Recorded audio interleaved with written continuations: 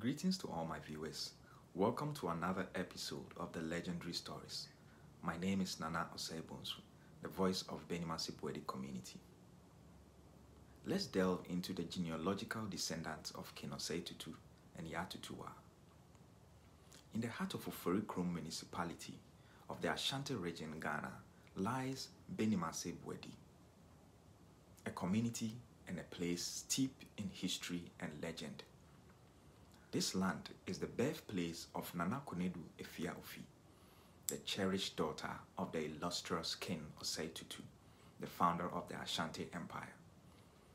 She became the progenitor of our indigenous community, present day known as the Huahi Achama Tutuwaa royal family.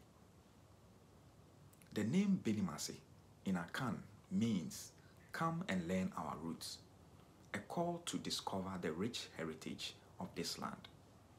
Boadi, on the other hand, honors the Gongon Bita, a messenger of King Osei Tutu, who was entrusted with establishing a settlement for Unveil Tutuwaa, the king's esteemed consorts and our maternal ancestor. Boadi, who also served as the chief of Nsania Township, lent his name to this community. Benimasi-Boadi is embraced by the streams Bokro, Chunwa, Adampersu, and rivers Subin, and is neighbored by the townships of Angumaso, Odium, Kentin-Krono, Emena, and Ayeduase.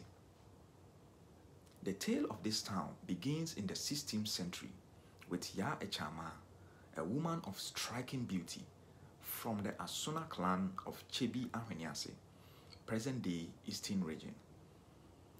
Seeking refuge during the era of the conquest, she journeyed to Ashanti Region and found a sanctuary in Abrakaso.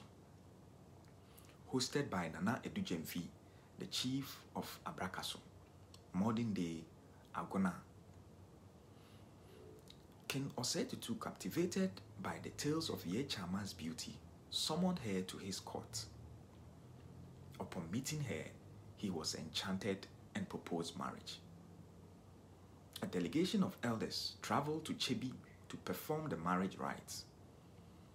Yaa Achama became King Osei Tutu's wife finally, and winning his favor with his grace and attentiveness.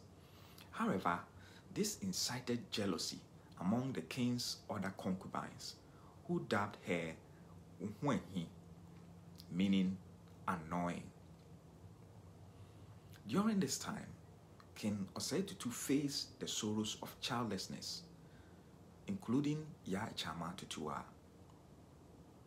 Yaa Tutuwaa Achama sought the blessings in her respirations of the stream goddess Afia-Ofi in Asante Efijase. She vowed to the deity, and in fulfillment of her vow, she bore a child and a daughter for the King Osei Tutu, whom they named Kondadu Afia-Ofi. The birth of the princess Kondadu Afia-Ofi brought immense joy to the royal palace.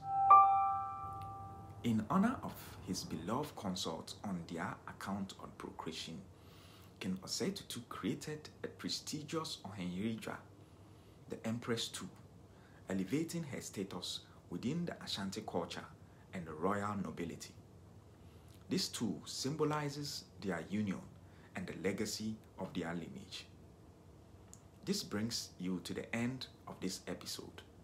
We encourage all viewers to like, share, and comment, and stay in tune for further updates. Thank you once again, and have a great morning.